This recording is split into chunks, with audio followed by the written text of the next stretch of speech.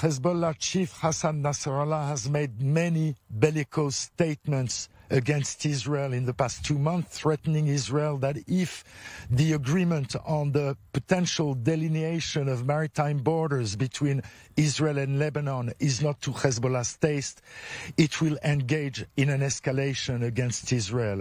And yet, in yesterday's statements, closing the 40th anniversary of the creation of the Shiite Lebanese Islamic military and security organization, Hassan Nasrallah made no bellicose statement, simply reiterating the need for an equation of deterrence between the two countries that Hezbollah can take responsibility about.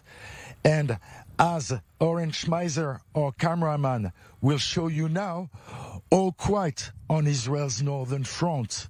Here on the right-hand side, you can see the Lebanese territory penetrating into the hills of Galilee. On the left-hand side, you have an Israeli village, obviously in Israeli territory. And in between, you have the 60-kilometer blue line running as the Israeli-Lebanese border, and which is being buttressed now with a 9-meter cement wall separating the two countries.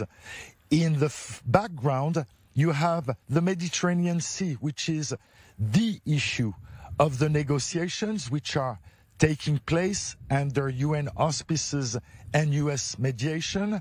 Amos Hochstein, the U.S. envoy, is planning to come back to the area by the end of the month, and the hope is that the two countries would reach an agreement on the delineation of the maritime border, especially regarding the gas rigs, Karish for Israel and the potential gas rig Kana for Lebanon during the course of September. Yet Israeli analysts are sounding the alarm right now, saying that there is a high probability that Hassan Nasrallah, in their terms, would engage in an escalation against Israel and commit to the same mistake that he did in 2006 during the Second Lebanon War. This is Pierre Klochendler, I-24 News, Israeli-Lebanese border.